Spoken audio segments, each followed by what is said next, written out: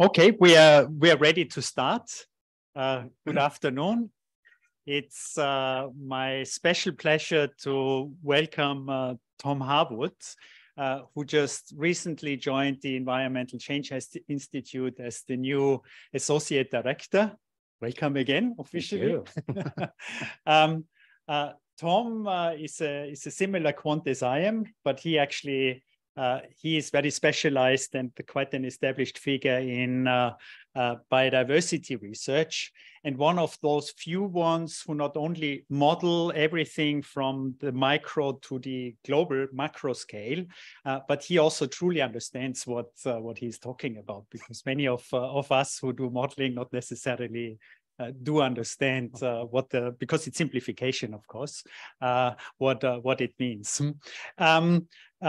Tom also was part of many international networks and also had quite significant policy impact. And one policy impact, I think, which is quite quiet but super powerful, is actually establishing indicators for international treaties or negotiations, which countries actually follow. And I think you are responsible for something like 3 of them, for the biodiversity, UN Biodiversity Convention.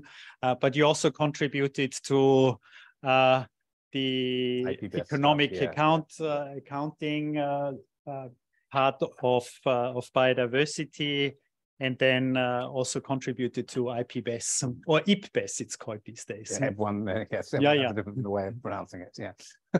Okay, so please, the floor is yours. Lovely, thank you. Thank you so much. I have my own microphone. Yeah, thanks so much, Mikhail. And thank you so much, everyone, for coming, particularly those of you who I don't know. So yeah, I'm going to talk about the work that I've been doing really for the past 14 years. Most of the maps I'm going to show are maps that I produced personally, but you don't do these things without a wonderful team of lovely people, intelligent people to work with. A lot of this work is based on the sort of theories of Simon Ferrier, who sort of employed me when I went over to Australia, and now I've come back. I'm going to talk about habitat condition. I'm going to talk about biodiversity. I'd like you to put aside any conceptions you have of what those words mean, and don't let your ideas of those get in the way of what I'm trying to say. There's only so many words in the English language, and they get repurposed in a lot of ways. So some of these definitions, which are very precise quantitative definitions, may clash with the way you think about the world. Let's discuss that at the end. So how do I advance here? Let's try that one. So look, just to give an example of the type of thing we need to understand and the type of answers that we can provide. This is a map of Australia. A lot of my examples will be Australian. The gray areas are the relatively intact areas. The colored areas are the cleared areas. This is a map of where you would prioritize to restore vegetation under multiple climate change scenarios for a climate robust restoration policy. So that's a kind of useful thing to be able to produce an answer to. Something else that's useful to talk about is, where have we come from and where are we now? So this is the historical degradation of Australia, as illustrated by the gray bit here, and that's converted into a proportion of the species that are likely to be retained in the long term. So, maybe 7% of species in Australia, according to our models, would be committed to extinction already from past land use change, and potentially you can restore that and bring that value up. Another important thing is what happens when you add climate change on top of that. What's the impact of climate change on biodiversity? Note this is a broken axis. It's not the end, completely the end of the world, but there's a significant drop. This is one Earth system model. This is another Earth system model. And we've got 2 extremes here. One is the current extent, the gray area. One is what happens if we restore the whole of Australia. How far does that get us up? What proportion of species does that enable us to retain? And basically, it's much the same as that 7% we had at the top. You can get that 7% back, but climate change is pushing us a long way down and threatening an awful lot of species. And note also there's a big difference between the 2 system models. This, if you just look at temperature, those quite similar, but the combinations of temperature and rainfall have quite dramatic effects when you consider them both at the same time for biodiversity. Okay, so that's the kind of problem and the sort of kind of answers that this is meant to address. So first major point is area is not biodiversity. Biodiversity is not area. If you want to save biodiversity, you don't just protect area. There's a thing called, what used to be called the species area law. Now it's called the species area relationship. It's a curve of this shape, where here you have sort of a complete amount of area. Here we have the smallest amount of area.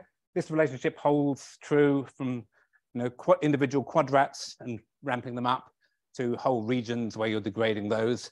And the proportion of original species that you get as a function of that original area is described by this power law, typically a Z of 0.25, a power relationship 0.25, which gives you a curve of this kind of shape. So in practice, if we've got an island in the middle of the sea, we start chopping away at it. Start off, we've got quite a lot of species being preserved. We get down to, say, 40% of the island removed. We still have 80% of the species. We're not killing off all the species because there's still some space for some of those. But as we move further down, we plummet down and then we lose everything when we have no island. Not that surprising. But on top of that, all area is not equal. So let's imagine a situation where we've got some mountaintops or some wetlands in our island, which have 50% of the species which are endemic to that island. And then you do the same thing and you remove it, take things away. And once you wipe out that bit of habitat, you're suddenly a lot further down and things are a lot more dramatic. And that's a really important consideration when trying to preserve things from a biodiversity perspective. So the tools we need to do this, I'm going to start with a definition of habitat condition. So do an awful lot of stuff. In fact, all my work I'm going to present is based on a sort of raster-based system, grid-based maps of the world or the area at different resolutions. Imagine this is a pixel of land, this red thing, which is also kind of a bucket that you can put stuff in. Put biodiversity in, you can put habitat condition. The important thing is, how do we measure the importance of that bucket? How do we measure what that bucket can do? So let's imagine this is a native system. I know these are architectural trees, but we can go there and we can measure biodiversity because, oh, there's some lovely birds there. And then we can go there again, we find the birds are not there because the birds are not actually, part of the land, they're just passing through. And a lot of the species you get are actually a function of the surrounding landscape rather than the land parcel itself. So just going and measuring stuff only gets you a small snapshot of what's going on at that particular time and can be really, really misleading. And it's obviously the basis of a lot of assessments, but it's not necessarily the best way to go about things.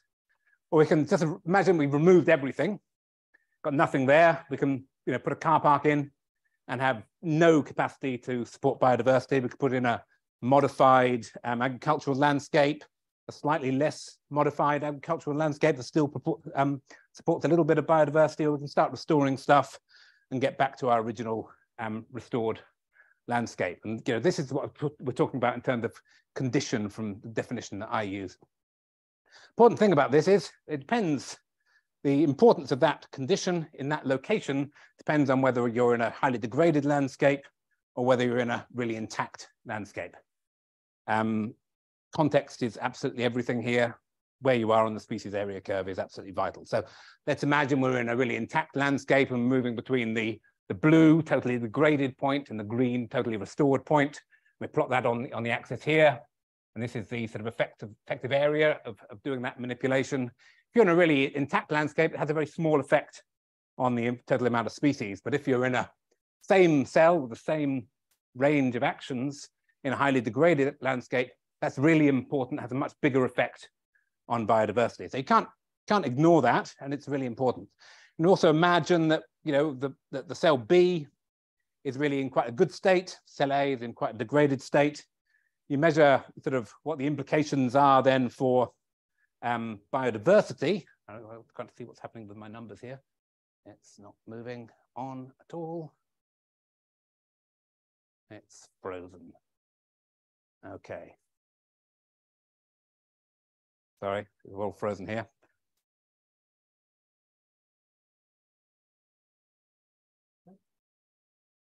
Wonderful, thank you. Pardon got carried away with my clicking probably there. So cell A, which is in a pretty bad state, gets biodiversity that's found in that location is going to do really well. It's protected elsewhere because of the surrounding landscape. So it gets a high number. Stuff in cell B gets a really low number because everything is really stressed because you've wiped out everything else. So, you know, when it comes to things like biodiversity net gain and giving numbers and paying people for biodiversity, if you go there and you measure the stuff, you'll find that there's plenty of stuff in cell A, and you give it loads of money.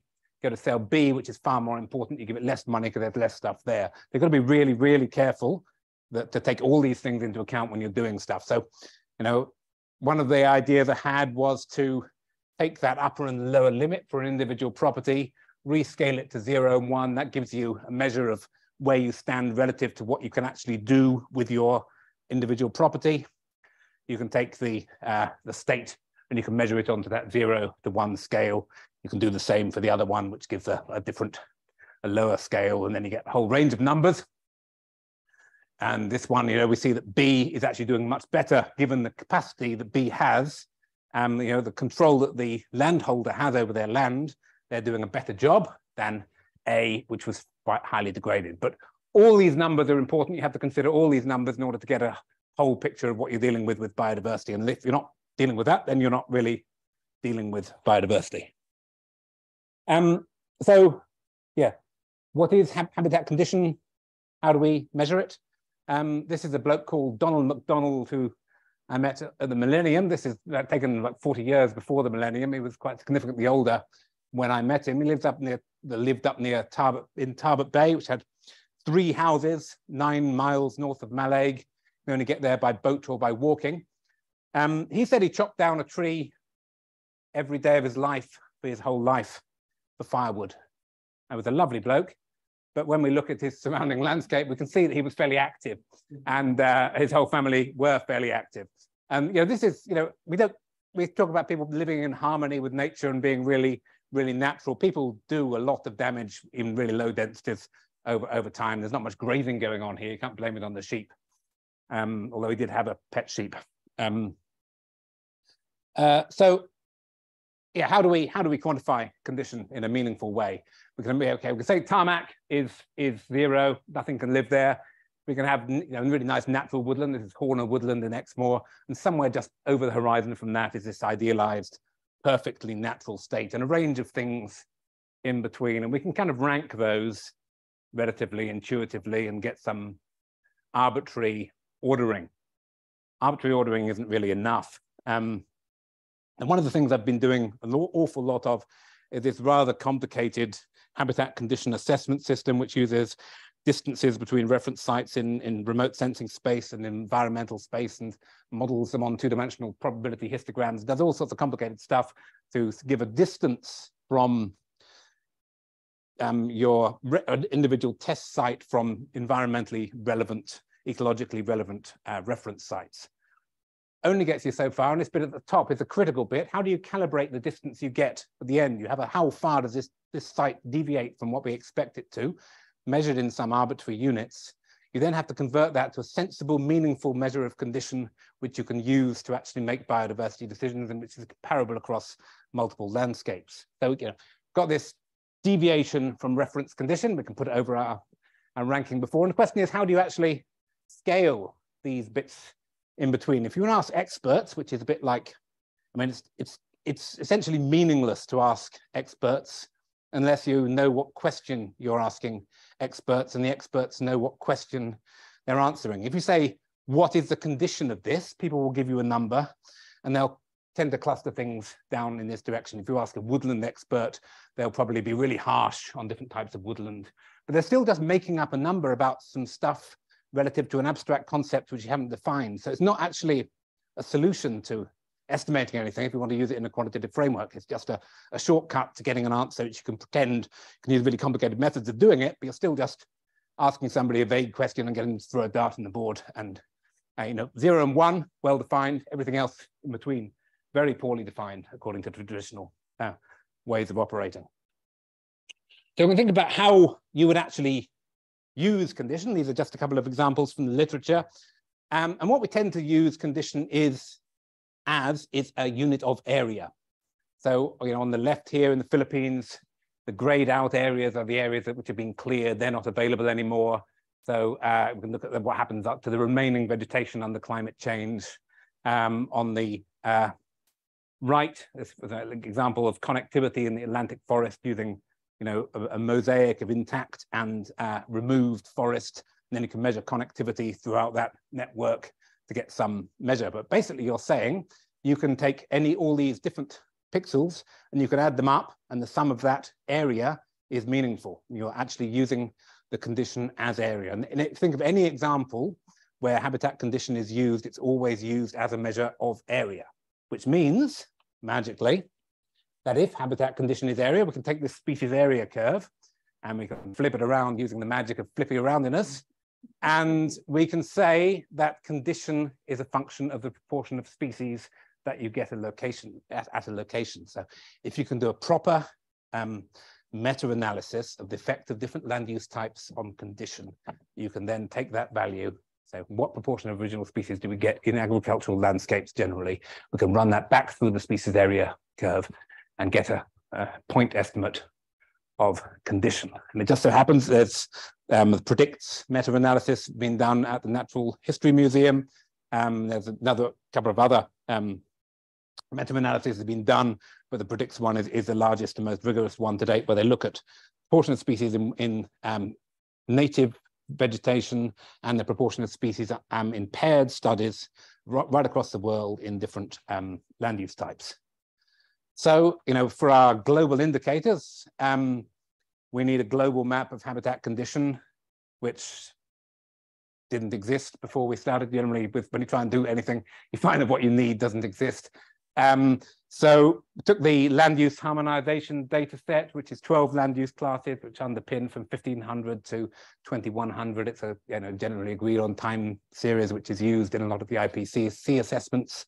Some remote sense data, the original stuff with the MODIS vegetation continuous field data.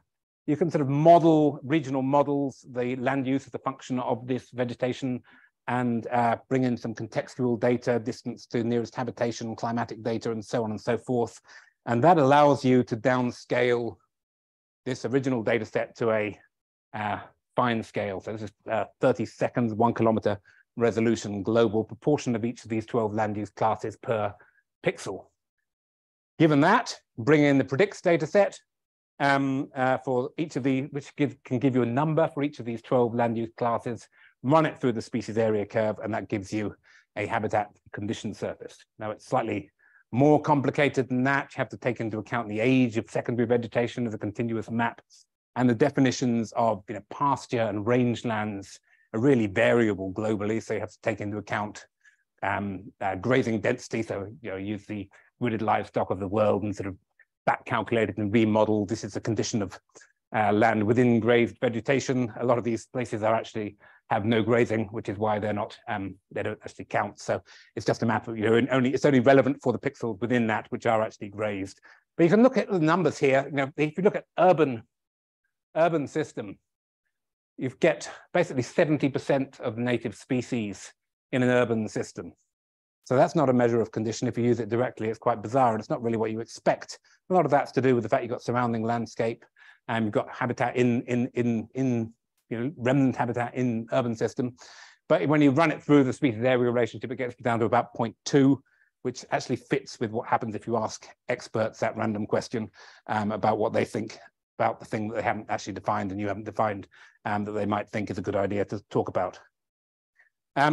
That allows us to get beautiful map of global habitat condition. When you look at this sort of at the macro scale, this looks really similar to the human footprint index. When you zoom in, it looks much nicer.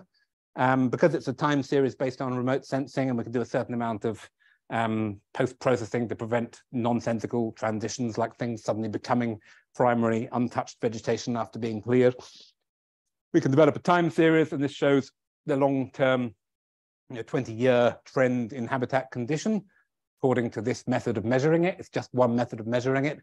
A lot of the habitat loss across the north, particularly look up in Russia there, that's actually fire. And whether or not fire should be included in a measure of habitat condition is really quite debatable. So, probably, in an ideal world, if fire is natural, then you want to exclude it from habitat condition. If fire is a result of anthropogenic climate change, then you probably want to include it as an anthropogenic impact as your measure of habitat condition. So fire gets really, really complicated, and so some of this may or may not be quite right. This is all pretty much genuine deforestation. Some of this restoration is actually going on in the Atlantic forests. So quite happy with that as a map, but it's just one version of truth that you can easily take apart. Given a map of habitat condition, you can start to move on to measures of connectedness. And I'm talking about connectedness as opposed to connectivity, because connectivity tends to mean, how well connected are two patches of the landscape. Connectedness, I'm talking about as a property of the individual location. How well connected is that location connected to the stuff it needs to be connected to? So you can overlay a radial grid like this over the landscape. And for each of these cells, you can calculate the value of this cell to this central cell can be estimated based on the sort of average condition state or some condition state for that area.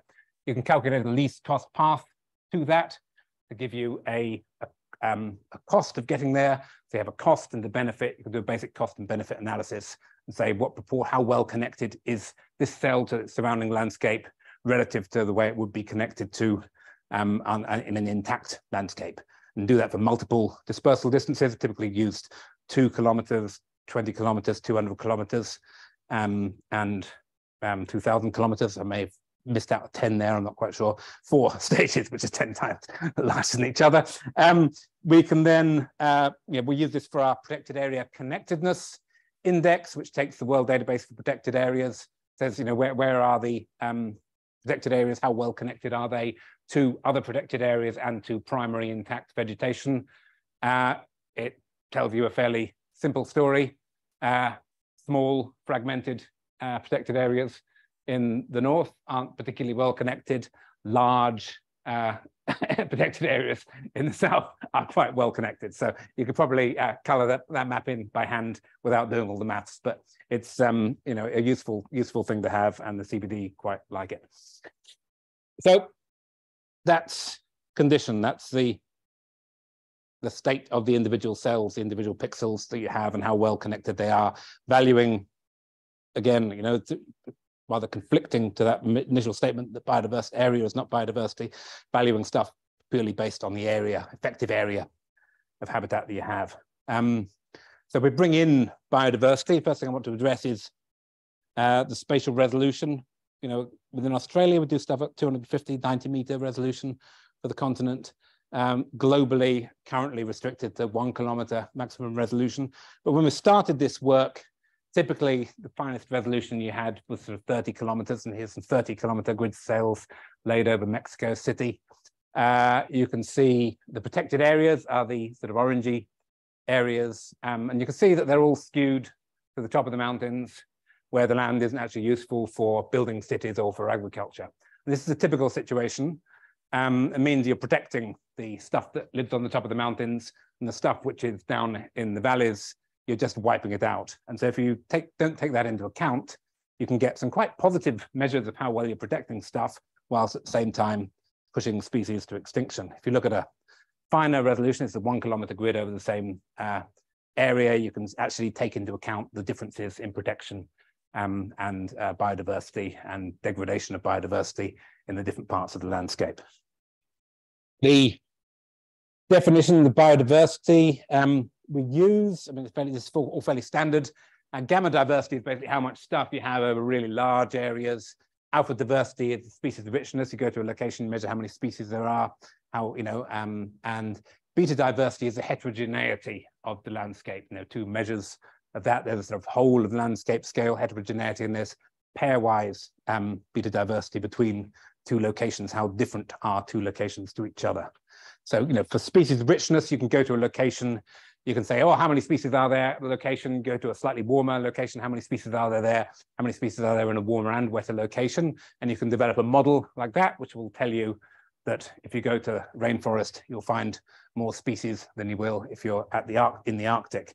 I'm not saying that to dismiss the value of this modeling, but that's what it will tend, that's what you will tend to get out of it when you do it. What we've typically worked with is pairwise beta diversity. This is Sorensen or Bray-Curtis dissimilarity index, which says how different are the species that pair of sites. It's a fairly simple measure. You know, how many species do they have in common? How many are unique to each site? Shove it into the magic equation and get a number between 0 and 1, which tells you how dissimilar or how similar those two locations are. And then you can model that pairwise dissimilarity for multiple pairs of locations, you know, millions of pairs of locations, as a functions of the same distances in environmental space. So how different is the environment for multiple environmental variables? Do it all at once, get a measure of multidimensional environmental effect on this species compositional similarity. And this is an example for Tasmania, a fairly simple model. And this is what the model looks like in the middle. The effect on species is the y-axis. The variables themselves are on the x-axis. And to take a simple example, precipitation, at the dry end down here, you add a little bit of water, it'll have quite a big effect on the species composition. When you get to the really wet parts, you add the same amount of water, it doesn't actually have very much effect on species composition. And bear in mind, this is in Tasmania, which is actually a pretty wet spot. You can take those functions though, and take the original variables and transform them from their original units of, you know, millimeters of water, degrees centigrade, and so on, into units of ecological distance. So they're all measured in the same units. What is the effect of change in these variables on the ecological, on the ecology? And this is really where, you know, most of my work has come in, when someone else has done that hard bit. And you actually can take a stack of grids, and you can say for any two locations, you can look at within each of these layers, say what's the absolute difference between these two locations. You can sum it all up, run it through a quick transformation, and it gets you back to the dissimilarity measure. So you can say how similar or dissimilar is the ecological composition of any two locations on this grid. That means that for each location, here's a test cell in the middle, we can say how similar is that to that cell in the corner, and color it by how green it is. We can do that for all the other grid cells. And we have a scientific term for what we end up with here, which is the green blob map, which tells you how similar that location is, where the similar stuff in the landscape is found. Typically, it's fairly geographically proximal. And this is where I lived before in the ACT, just before I came here. This is a map of the similarity of a nature reserve in the north there, where shades of green show where the more similar stuff is. And once it gets white, it's not, you know, won't find many species in common. In these yellowy areas, you might have 30 or 40% species in common.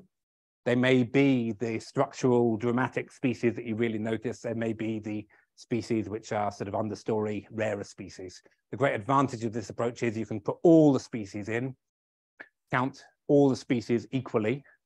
So you're not just looking at the well-studied or threatened species, which really skews your view of the world. You're looking at all species, looking at biodiversity, as opposed to some anthropogenically filtered concept of what you should be prioritizing.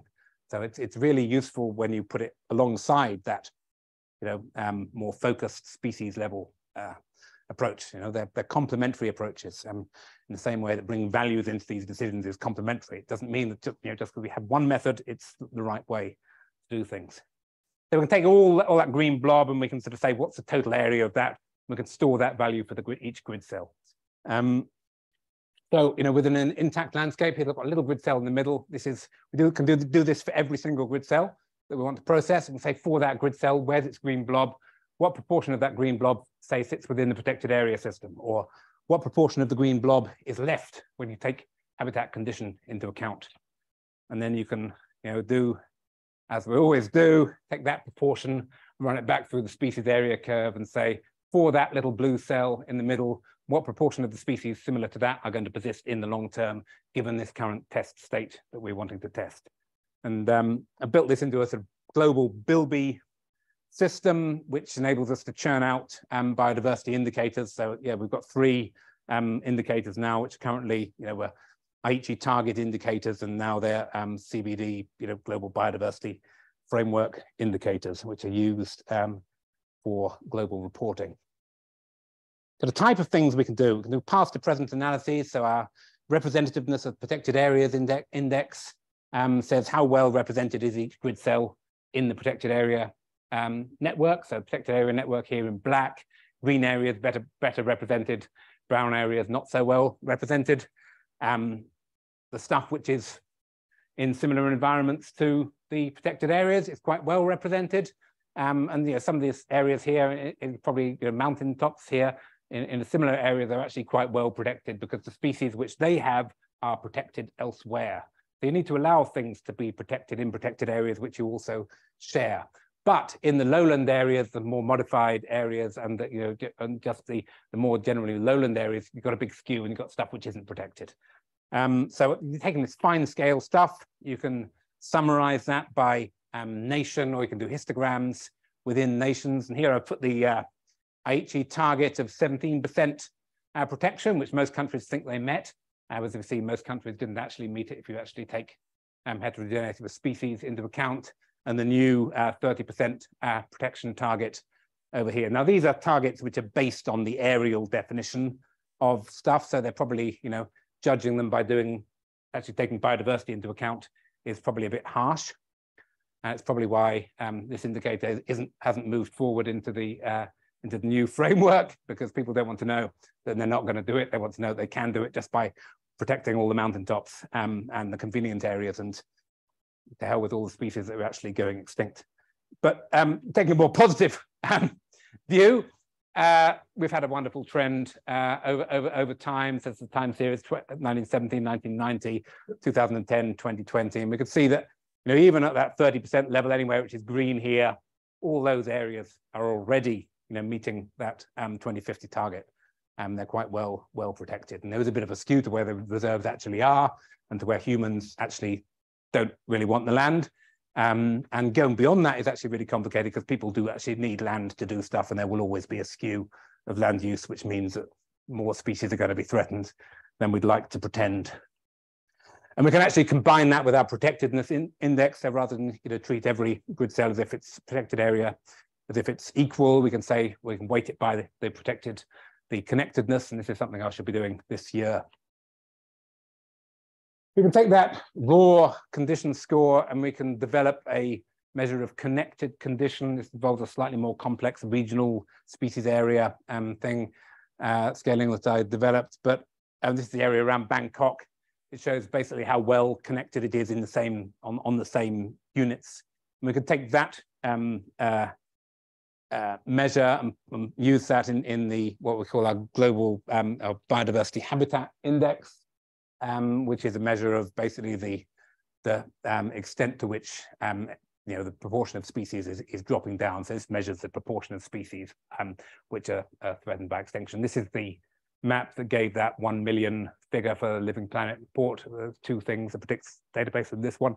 That's where that comes from. And I love this map. I think it's a really nice map. What it does show is that just because you degrade one area, it doesn't mean that everything has to be doomed if you can look after other stuff.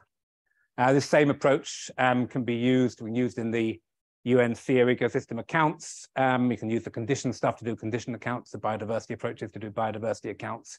This is an example for the Murray-Darling Basin in Australia. But the first demonstration of this, when it was still the experimental ecosystem account, did this lovely piece of work for the San Martin region in Peru with Conservation International. And they worked with local people to come up with different condition maps for plants and for invertebrates and for vertebrates. So with vertebrates, it takes into account bushmeat hunting in the local area. We were able to do past to present land use change, map that like we did in the first thing, and then look at what happens under different land use change scenarios when you bring climate change in. So that you can not only produce a measure for accounting, but you can project what that measure, what the implications of that is going to be into the future, which is a really important thing here. We have to take climate change into account if we want to really move forward, because it actually gets spatial distributions move around a lot under climate change. So if we bring in climate change, with this framework, the wonderful thing about it is you can take your present stuff and you can transform it using the model. You can take the equivalent projected future grids and transform those using the same model. And then you can have two stacks of grids and you can do calculations between those. So you can take a cell I and cell J. It's actually the same cell in this case. You can do exactly the same calculation. You can say, how similar will I expect these two cells across space and time to be to each other based on their environmental conditions. So it assumes the space for time substitution is valid, been shown using pollen data that it is valid over really, really long timescales. But over shorter timescales, there's all sorts of other processes coming into play. Species are adapting, species are persisting in places where they're not going to last for long. Species are getting stuck in places, not being able to adapt in the way that you would expect them to. Lots of other factors coming in. This is just part of the picture, but it's quite a useful part of the picture because it enables you to say, ask some interesting questions. So this is a southern hemisphere example. So, where is the similar stuff? Where's the green blob for that stuff on the future conditions? Moves towards the pole in the south and becomes paler than it was before. This is a very consistent trend. You get less similar stuff in the future because climate is changing, and it's changing in a directional way. And unless you're in a really special location where there's lots of similar stuff, that's probably a bad thing. And then you can do the same calculations with your future test area under future climates and protected area scenarios, future condition scenarios, and calculate the proportion of species that you're going to get persisting in the long term. So, and a few really simple, interesting measures, and these are perhaps more interesting in when you think about what they mean for the way you think about climate change affecting biodiversity than they necessarily are in their own right. So you can say how much change are you going to get at the location? What's the difference between the current state and the future state of a location? What's the pressure, ecological pressure that's going to be on that particular location when you put climate change into the picture? You can look from the present into the future, and you can say, what's the most similar location I can find in the future to my current state at this location? And a little diagram here, you've got the point change here. The future state is the blue line, and the current state, over one-dimensional space. And get a measure of disappearingness for how similar your grid cell, the greenest part of the top map is really to your cell. And that's quite a useful measure. You can also invert that, say, looking at the future state back to the present. How similar is the future state of this location going to be to anything you can imagine, or anything you can observe in the future, in the current world? And to give us put that into proportion, look at past to present change. This is looking for the sort of 20-year average climates for Australia, sort of 2017 centered climate, looking back to each decade, back to sort of 1947 to 67 period, and get a measure of how novel the climate is, how unique that current climate is essentially to the past, and get a measure of about 0.4 in some of these really extreme places where there's quite a lot of change in the sort of multi-dimensional climate space. So it's taking into account temperature, evaporation, rainfall, soil conditions, all these important ecological factors, but how unique. Obviously, soil conditions are not changing in our models because they're hard enough to estimate anyway. They should in the long term, but that's a really complicated thing to bring into play. Bearing in mind that most of this map is kind of sitting around 0.1, 0.2, and then we can look at what kind of results you actually get when you project into the future. And this we first started off doing work projecting to 2070. We've since pulled it back to 2050 because 2070 is just a bit on the mind-blowing side, and when it comes to the amount of change that the models predict. And these are conservative estimates of the change. So you've got your whole trend of change over the whole range of the variable. And if it goes up at the end, you take the average trend across for that variable across the whole time.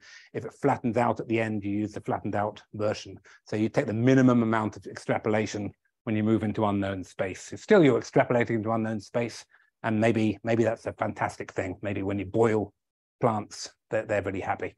We can look here, what disappearing stuff on the left, novel stuff on the right. Red is bad, blue is not so bad. What we can see here is we've got a situation where in the Gulf of Carpentaria, just south of there, stuff is disappearing. Not going to see anything like that. And it's being replaced by stuff which has no analog anywhere in the continent of Australia. Like, seriously, no analog, like 80, 90% species compositionally dissimilar from anything that you see in Australia. So who knows what's going to happen there? You know, who knows what species might end up there? What are there species which will persist? Some of these areas we're actually talking protein denaturing by 2070.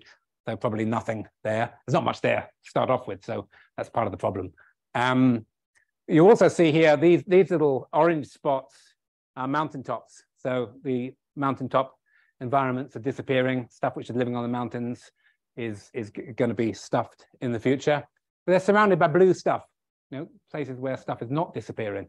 And that's because when you look across onto the novel areas here, those mountaintops are blue.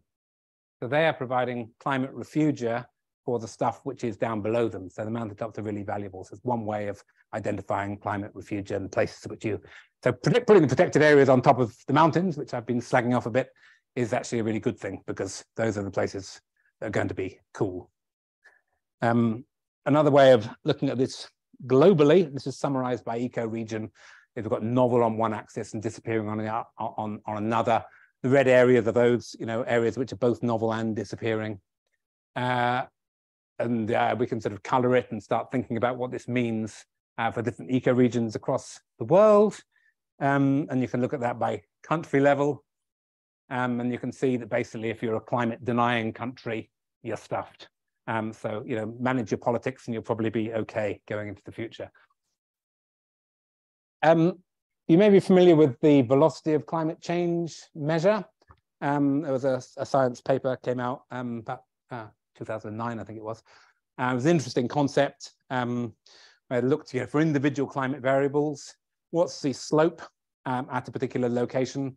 And if you then project that slope going into the future to track climate change, how far and how fast you actually have to travel in order to track climate change.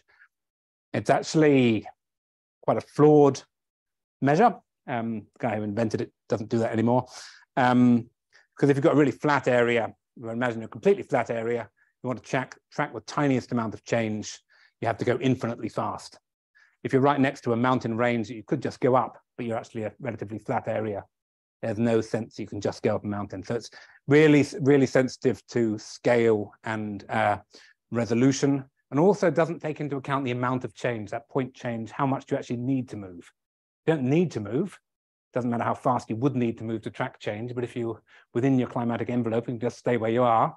So that bringing that into it is really important. So this is a measure I put together which takes all those things into account and is kind of a bit of a velocity of climate change concept, ends up being an index of how effective local natural migration would be for a particular location.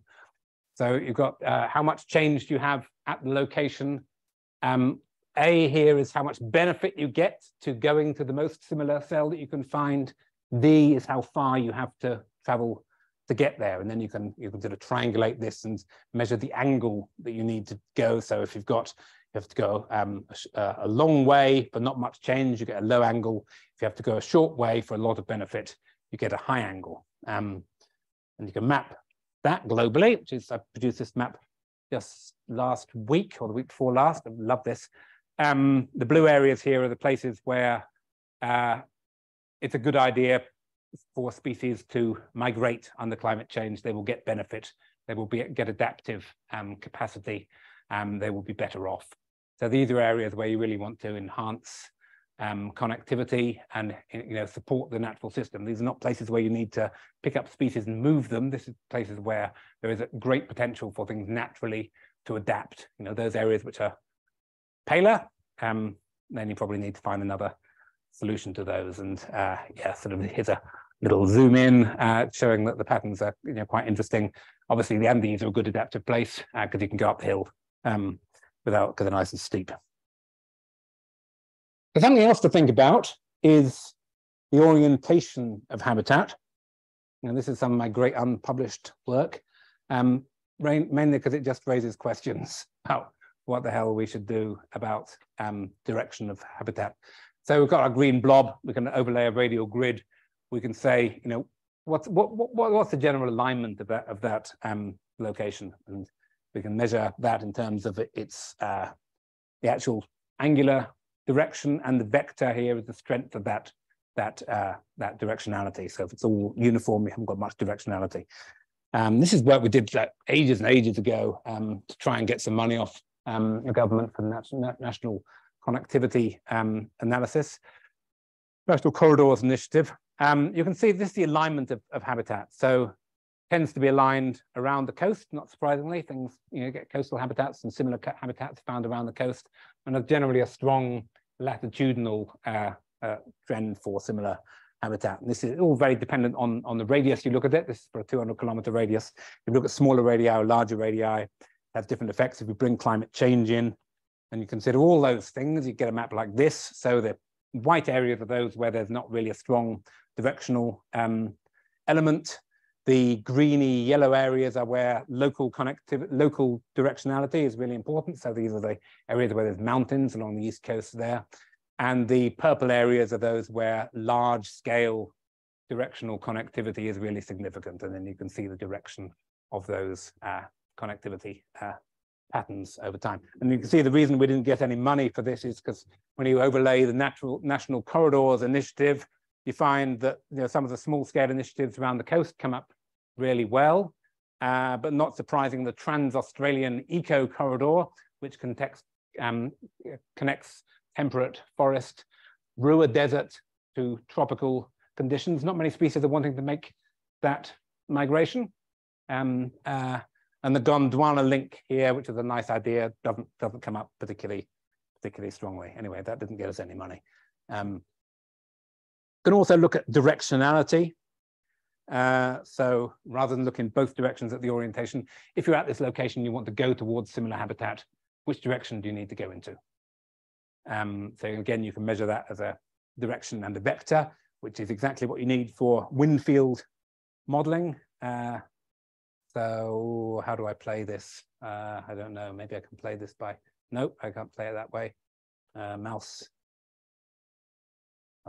play, I'm there, thank you, Steve. And we can do these wonderful squirrely animations. So this is actually a habitat condition map. So the gray areas here are the degraded places, and the green areas are the intact places. You can see where stuff would go if it was tracking stuff. You can see that things move fairly short distances in the degraded areas. It's not so easy to move across the landscape. If they can get out, they will try and get out. I just put this up because it's pretty rather than because it's particularly informative. Oh no, let's get away from that. And no, next. Okay.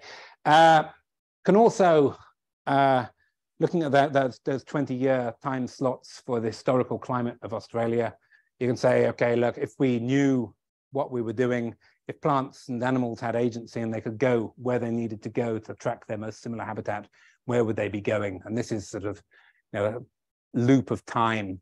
And you can see that even if you know where you want to go, this decade or next decade, you might need to go back where you came from. And you could actually end up going around in circles in a lot of areas. Some places are quite stable, but some places are tracking. And this is with just, rather slow, calm climate change that we've experienced over the past, or just climate variation that we've experienced over the past century. So, when you start thinking about how you're going to adapt to climate change, where you want to go, what way you want to put stuff in place, it's a really, really complicated business. You've got to take into account time properly. So, I've realized what I'm doing. I'm pressing the wrong button. So this brings on to my sort of last indicator, Berry indicator, which puts everything, all these concepts in together, connectivity, and deals with connectivity to similar habitat. So your benefit is based on how much of the green blob you have and what condition that green blob is in a particular one of these grid cells. Your least cost path is determined by the current landscape configuration. And then you can do that under multiple climate scenarios. So here in this future scenario, the benefit of this is determined by the condition and the amount of greenness in your green blob. And you can say, well, how does that compare with what you get under current conditions in an intact landscape? So demonstrated this initially with global forest cover. There's a nice data set in Borneo. That's what the global forest cover looks like. We can say, okay, what's the connectivity of that under climate change, under current climate? Get this nice, how well connected are you to similar ecological environments map. We can assume it's all intact and look at just the pure climate change effect. You know, where is climate change, you know, having the most impact, and where are you well buffered the climate change? Again, a similar story down at the bottom of the mountains. You're probably going to be quite well connected to future habitat, future stuff similar to you, because you go up the hills, top of the mountains are stuffed, large flat areas are stuffed. And then you can put it all together, get a single measure. You could see, well, the areas of high change, which are relatively flat and relatively cleared, come up quite badly. Some of the mountain areas, even though there's quite high climate change, because they're well, you know, fairly intact, they don't come out as badly as they might do. And you can use this. This basically tells you, you know, how well is the landscape set up for adaptive movement of species under climate change, provided they know where they want to go. But we ignore that part. I've just demonstrated it's really complicated. Assuming a particular future scenario, and we do this under multiple climate scenarios. So we typically do it for, you know, 3 Earth system models and 4 RCPs within one of those to get a range of different possibilities. We can summarize that within any unit we want within ecoregions. So yeah, just go back to that sort of Bangkok example. This is a typical kind of pattern. We've got a condition, a connectedness to similar habitats, and then you know, what the berry index looks like into the future, and that's, you know, piles climate change on top of things, and, you know, tends to lower things. Looking at those indicators again, and here's our basic habitat condition. Here's the biodiversity habitat index, you know, the effect of that habitat condition on the current climate, and then, you know, what's the combined effect of land use and climate change on each grid cell. You know, and this highlights the areas where, you know, the combination of climate change and human interaction is limiting the species to the ability of the species that are at those locations to adapt into the future. And it's quite a grim picture because, you know, condition gets counted twice. You've got your initial degradation, and then you've got the effect of condition limiting the movement of species across the landscape. So it's kind of effectively condition squared. So the fact, and before you even take climate change into account, it kind of comes up as condition squared, and then climate change knocks off, you know, 30% of your species and takes it down a bit further. So coming back to our first slide, what can you do about this? You can run an integrated assessment model to plan for the future. Here we've got 2 scenarios here: low investment scenario in, you know, in carbon and carbon environmentally friendly carbon options, and a higher investment, more incentives for plantings. The only available land for doing this stuff, of course, is the uncleared stuff. So you can see, you know, in this example here, you've got a lot of carbon plantings because there's no particular incentive for a biodiversity market. You get more green stuff, you know, environmentally friendly carbon plantings if you invest. And then you can see the skew of the benefits here. The more purple it is, the more benefits you get. You can't really get much benefit outside the areas which are you can actually restore. You can see some trends here where species are shared between these inland areas and the degraded areas, and if you invest in those, then you can get benefits. The maximum benefits here are in the areas of dark purple, so you can have really quite significant, maybe up 16 to 28% impact on the biodiversity in individual locations. So there's, you know, there's quite a lot you can actually do. We can look at sort of how that plays out. This is a 16% line in purple, shows you how much benefit you can recover against this nasty trend of climate change. You're still left with the pink line for the stuff you can't really recover, and then the existing effect of committed biodiversity on top of that. So, but you can certainly really achieve quite significant effects on in some of those more degraded parts of the landscape, and we should be doing that. So, yeah, thank you very much. So,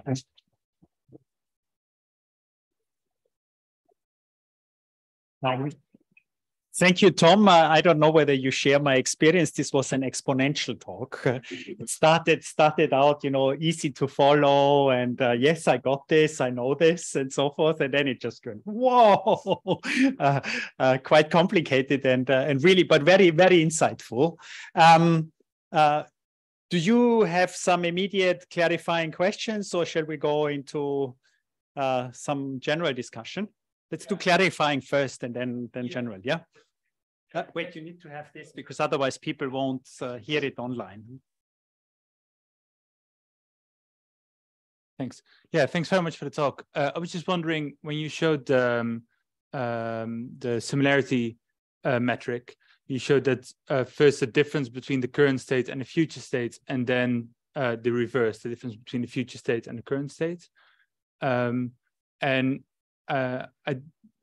why were those not symmetric? Because I thought it was symmetric. So I showed you three things. I showed you the point change for one point looking to the same point in the future, which is, as you point out, symmetrical.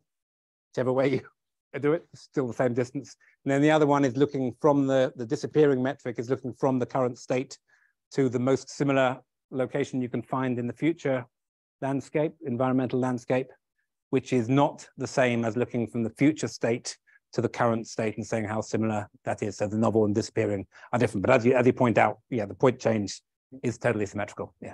Yes. Thank you.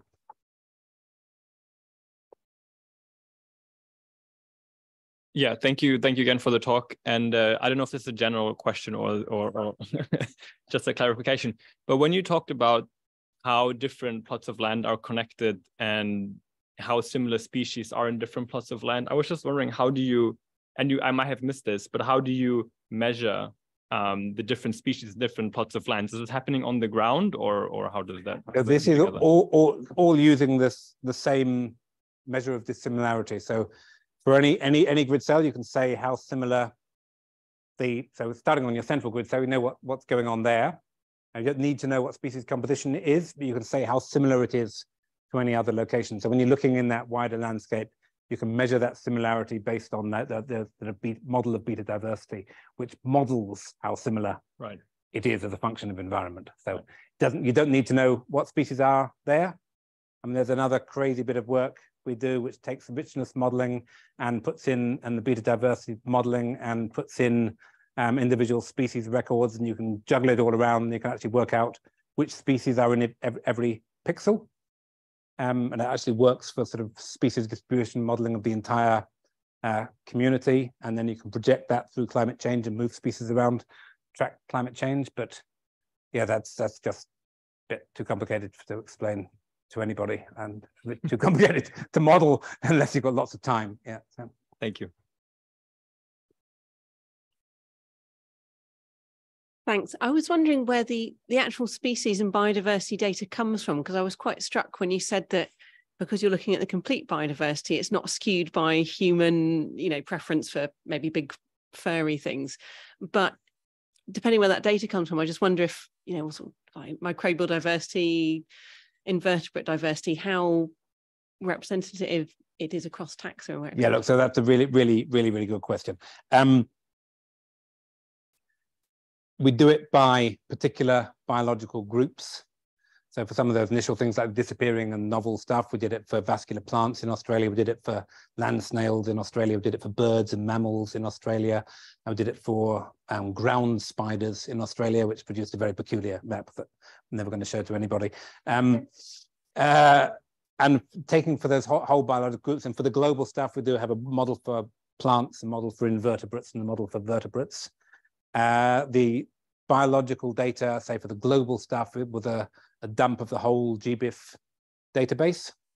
That was filtered out for non-native species and for dolphins in the middle of the desert and all that type of stuff. So a lot of filtering involved there, but basically everything that was valid went in. So even if there was only one record for a species, that goes in because there's only one record for that species. So as far as we know, that's found in a unique location.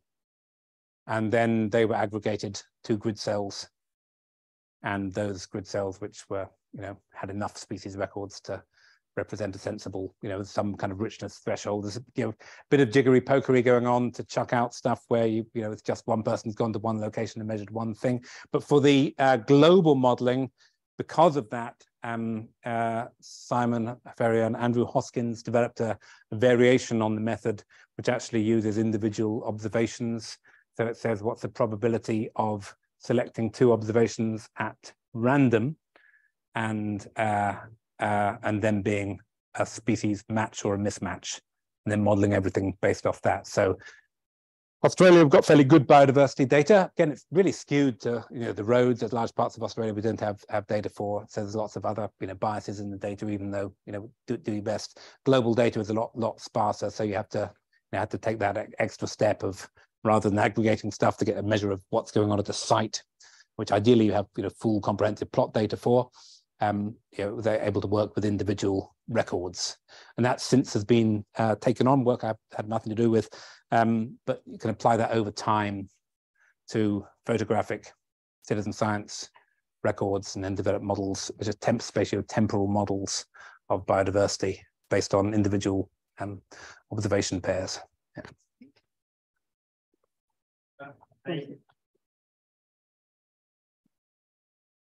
I also have one other question, which might be a little too detailed, but still, crop scientists find that once you have species traveling from south to north in the northern hemisphere, or vice versa in the southern hemisphere, that the light regime changes, and that many of those plant species cannot properly adapt to the new light regime, and probably many of these forest species might actually not be able to travel north-south simply because of changes in light regime. Is this also somehow taken? No, it's not. It should be. I've developed layers of civil twilight to address exactly that. So photoperiod, what's the actual meaningful photoperiod, different things, and trying to model. Problem there is that the temperature signal is so strongly correlated with the photoperiod signal, it's really hard to separate the two from each other. So, the civil twilight basically is how much radiation you get over the course of the day, which is how warm it is, and therefore what the temperature is. So yeah, it just falls out of the models. It should be in there, totally agree. It's a passion of mine because I used to work on photoperiod in crops. So okay. Yeah, but it's not there. So yeah. Can I ask about humans? I was thinking that if we're projecting to 2050, if one was modeling what happens to human beings, as in a lot of them are probably going to die and they're probably all going to be crowding onto the top of those mountains, does that have a material impact on what happens to biodiversity? So the change in human behavior? Those who've been talking to me over the past few weeks will know that's again is bothering me. So yeah, I think that pressure, particularly the pressure for agriculture to move up the mountains into the areas which are currently intact in order to adapt agriculture, I think it's really important. Not getting that information from the agricultural models at the moment, and I think that's an issue, and I think it should be there. I think if we did it in a slightly more resolution, we would find that signal is there, and that would be a big threat. Yeah, you can this approach, you can measure any particular scenario into the future, and you say what are the consequences of this scenario into the future. Developing those scenarios is a bit outside what we do, and we've applied some of those scenarios in some of our work to look at exactly those problems. But yeah, that shift of agriculture up the hills and competition for the cool places, I think really probably the biggest threat to biodiversity, apart from climate change itself. Yeah. No more coffee drinking. Okay, so I have a question. I am environmental economy, so maybe my question is very general one. And we are doing environmental impacts of food systems. So different items we consider as impacts of food system on the environment. But the most difficult one is the impact of food system on the ecosystem, which we are now thinking about how we can measure it and how we can, after that, have like economic value of that, right? So I did like literature review to see how we can do it. And then we came up with the idea of ecological sustainability, health condition of ecosystem, and then different items in each of them. And now you are describing that anyway, ecosystem is going to be changed, right? Like because of climate change or whatever. And now I'm just thinking that maybe ecological sustainability maybe is not a good indicator for having like impact of food system on the ecosystem condition as a general. So my question is that among those indicators that you mentioned here is connectivity, that we also searched for that and got like the concept of that, what's the mean? And then connectivity we have, also you mentioned biodiversity in different forms, also ecological sustainability and health condition. Which one do you think it's good that we consider for having environmental impact of food systems for ecosystem condition? Like food system, we have food systems, and then this food system impact on the environment and ecosystem, and then we want to see how we can measure and then economic value of ecosystem condition caused by food system. I don't know if my question. Okay, so I'm not actually dodging the question. But I would say you need to consider all of those things.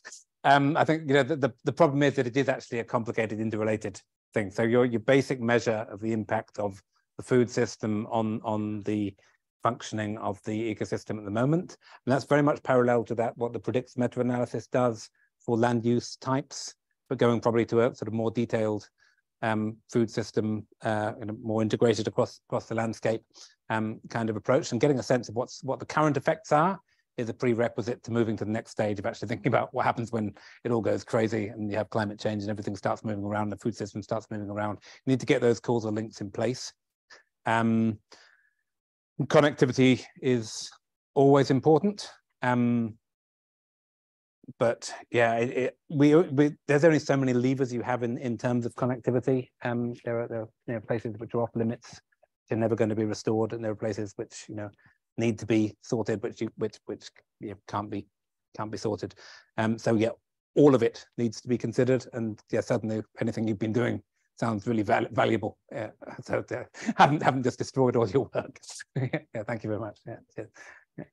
I just wanted to ask you a question. I work in non-forested systems, and when you so you've got so many facets of your talk, but I want to talk about the bioclimatic approach. When you look at some of the responses and changes of biomes, especially in the non-forested biomes over time, their responses are very counterintuitive to what you predict for climate change because of the role of rising CO2, which is often resulting in the complete opposite. So grasslands are moving into deserts and tree covers increasing across these grass ecosystems. So how are you factoring that in, or how should you? So look, I haven't actually looked in great detail at what the results for those kind of part forested savanna systems is. We don't have CO2 fertilization in the models. So yeah, that side of things is just totally absent. Could perfectly reasonably put it in, and maybe it's something I need to put into the future. In my PhD, I looked at heathland growth, and and my end conclusion was I did a very complicated way of measuring it, and I found that under climate change, the heathlands in the north of England will grow an awful lot and become an awful lot bigger. And there's not actually an awful lot more to it because there are limitations on what structurally individual species can do, even if you fertilize them. So CO2 fertilization and how much actual extra growth you actually get, whether that generates, larger things or different shaped things, which then modify the environment, is really important to consider. But yeah, look, it's the CO2 side is missing. I would expect the modeling approach would take into account the movement of species and the relative abundance of species, because it's blind to the structural components. You know, and if you can do that space for space-time substitution, that's valid, then it will work. But, you know, these models only account for at best, you know, 50% of the stuff that's going on in the real world. So there's a whole lot of unexplained stuff. It's just part of the picture, and, you know, everything else needs to be taken into account at the same time. Yeah.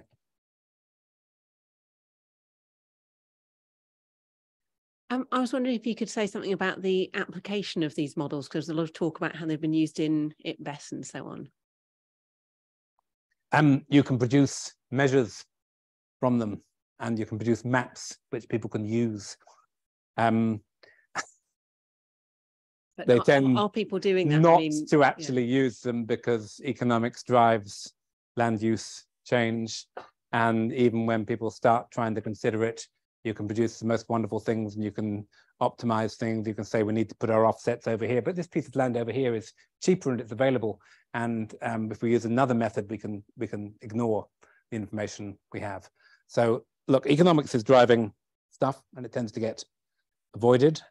We can produce, you know, magic numbers like 1 million species are committed to extinction. We don't do the, you know, 10 times that are committed to extinction if we take climate change into account number, because everyone will just run away and stop listening. So it's actually, there's quite a fine balance about giving something which is, you know, impactful. It's scary enough to drive action and actually dominate the ecological stuff, and actually scary, being too scary so that people just say there's no point in doing anything. So finding that line is quite important. Also, you know, complex models like this are a bit complicated.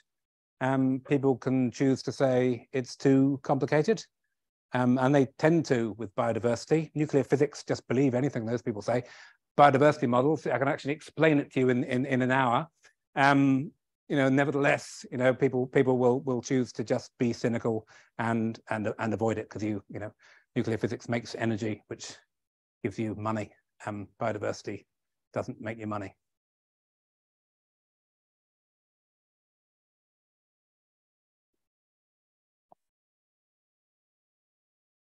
So I was just thinking about the point you made about sort of patches being more valuable in degraded landscapes than in pristine landscapes. And in the context of something like BNG, where people are being incentivized, well, required to pay for restoration or the creation of habitats, how would you, with this idea that it's more valuable to restore landscapes, restore ecosystems where it's very degraded, how do you communicate that in a way that doesn't skew things that everyone's trying to build, you know, create groves in deserts, but rather also focus on the forests and expanding those and protecting those?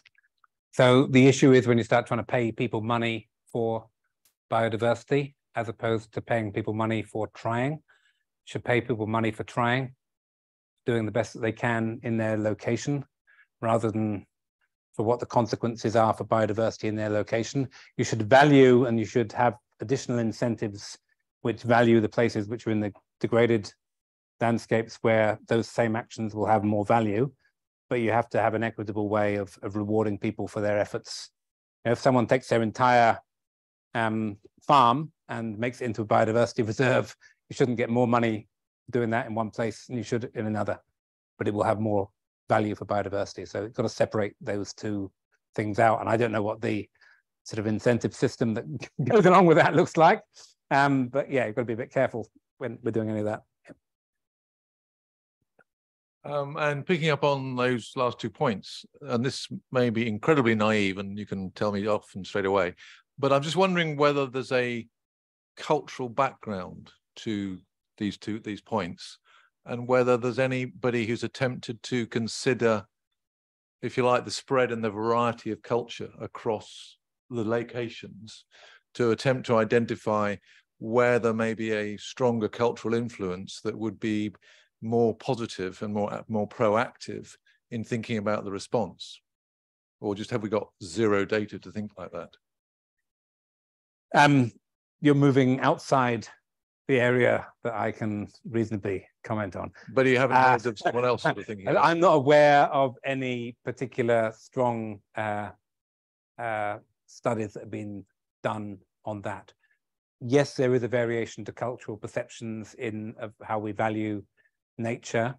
But I think the big issue I have with that is that, in indigenous communities, indigenous values are based on this relatively steady state environment, how you bring climate change into that, how you communicate that impact of climate change. And when people start seeing that their traditional calendars are shifting, what does that mean? Do you try and bring it back? You try and recreate, and you give value to that indigenous perspective because those people are close to the land and they have a perspective on nature that other people, non-indigenous people don't in that location. Or do you say no? I mean, how do you bring in the climate change part into that conversation? It's really, really, really complicated. I think those perspectives are really important, and those value systems are really important. And some people are, some parts of society and some nations are value their natural heritage more than others. Generally, those. Well, it's really complicated, isn't it? I mean, British people have value their semi-natural systems. Yeah. If I could continue my naivety, I'm just wondering whether there's a parallel model that could be created if one were able to get hold of the data, and just for the sake of it, just to try and create some sort of model to see what would come out. And it may just create an awful lot of questions, but is it conceptually possible to create I think it's totally valid, and it would create an awful lot of questions, but that's all that this kind of stuff does. Really. It just helps you ask the questions that you need to ask to formulate reasonable policies. And yeah, so no, perfectly valid.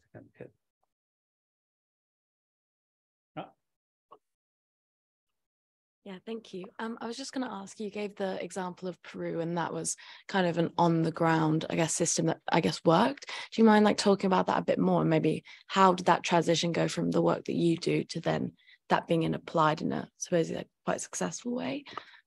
Was that? So look, we just had a model sitting around that was fit for purpose to link into the work that was going on the ground. We were kind of not sort of end users, so the development of the condition work was done, in discussion with us, so it aligned with our concept of condition, which at the time wasn't as fully developed as the stuff I presented here. Still working on that arbitrary ask an expert approach. But the local people were involved, the local directorate were involved in coming up with those condition services and those policy scenarios, which we were then able to test. Those were taken back to those policymakers and to the people in the area. The government of Peru wrote in a thing which actually survived the transition of government to use these approaches for ecosystem accounting going forward and for projecting under climate change. But Peru hasn't got very much money, and nobody was ever prepared to give us enough money to do the work, because it involved, we could run our models really easily, but it involved consultation with local people on the ground, and somebody's got to pay for those. And I don't speak, is it Spanish or Portuguese? Spanish, I'm not sorry. Mi radio ocho tubos, yes. I was just going to ask, given how obviously well these models and the projected pathways, how optimistic do you feel about how things might go in the future? Look, scary stuff's going to happen. It doesn't mean we're going to have complete breakdown of ecosystems. I think we're going to lose a lot of species, but we've got a lot of species at the moment. It might well inspire new species to come along. You have to think about what we actually need from nature. I think one of the big questions for me is always, if you had a monoculture that provides all the function that nature provides at the moment, large gamba grass across an entire region, is that good? Is that what we want? Is that better than a desert with a few diverse species coming up. These are value questions. And, you know, I value diversity. I got this picture up because I like it. Yeah, I want the world to look like that. And this is like Heart of the Andes. It's kind of composite picture of Andean vegetation. But yeah, look, it's daunting when you start taking climate change into account, because we're committed to a significant amount of climate change, which means we're committed to an awful lot of extinction. We've degraded a lot of the land, which means we're committed to extinction just from that degradation of the land. So it's a question of thinking about how we can adapt in a positive way to make the world not necessarily a better place. I think the world will be a better place, but it'll be a different place. But can it be a functioning and nice place to live in? Sticking to the scary stuff, when we have climate change and things start to move, many times we actually have then disturbances that actually come in, might accelerate the move or even hinder it. You know, you mentioned forest fires, yep. But then also insects and diseases and so forth. How will that impact these kind of climate change scenarios? As you want the scary answer, ask a scary question, and the answer is that that's not taken into account in this stuff. So that sits on top of it. Yeah, yeah. So you know, you get down to 50%, but you can speculate. Knock another 20% off. No, yeah. Like I mean, something like the forest fire stuff is really significant. I'm not sure about some of the insect stuff. I mean, pathogens, movement of pathogens into new locations where there's stuff which is more susceptible. That's a nasty thing, which sits on top of it. Migration of different species in which might generate a change, that's probably taken into account in these models. And so we need to think of, you know, what we mean by invasives, how invasive is an invasive, what's a viable ecological migrant that's going to make for a future sustainable ecosystem when it stabilizes within the population. You know, some things are obviously bad, some things are neutral, and it's just their context which makes them scary. But yeah, the fire is on the rise. Mm-hmm. Obviously, you know, when you look at satellite information, it gets scary when you see these large black areas. Just like you just look around and say, because when you do this kind of work, you have to look at satellite imagery to ground truth it. You know, it's not ground truthing, it's just a visual truthing. Does this make sense when I look at the map? And when you just look and just see black as far as the eye can see.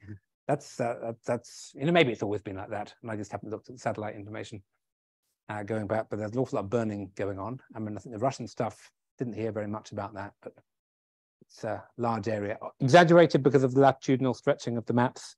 Mm-hmm. It's not as bad as it looks because you're smaller at the top. Bear that in mind. Okay, on that note, I think that's a very good last word to end. I remember we did the game theoretic model where we had basically a situation where you basically lost it. Mm-hmm. And the most rational thing you should do then is to have the last party. And that's exactly what we will have now. We'll invite you for some drinks and chips to be just finished rationally. And let's thank Tom for a great talk and a great discussion. Thank you. Yeah.